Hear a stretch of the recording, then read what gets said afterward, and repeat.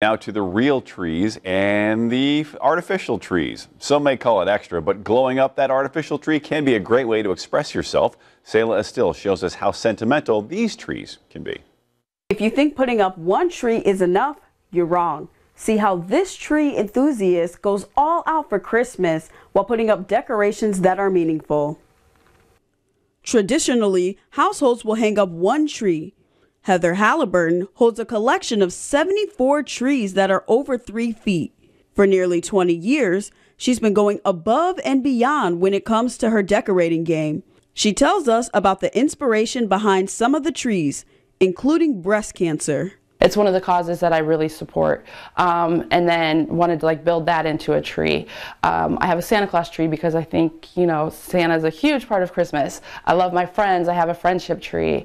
As a kid, I remember watching Wizard of Oz every year, so I have my Wizard of Oz tree. In September, she begins decorating her trees with ornaments, then gathers various themes coming from different hobbies and interests. She credits Festival of Trees for teaching her different techniques of decorating.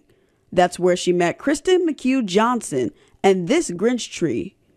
Heather really added a number of different types of ribbons that just really remind you of the book itself. And I think that we just like the way that it came together with the ribbon, with the floral, with all of the ornaments. Her support system contributes a lot to the process.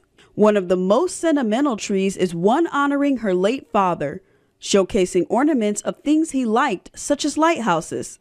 In mid-December, she offered an open house where friends and family get to explore the scene, with donations going to local charities. She says there will definitely be over 100 trees next year, and as far as themes, there's more to come.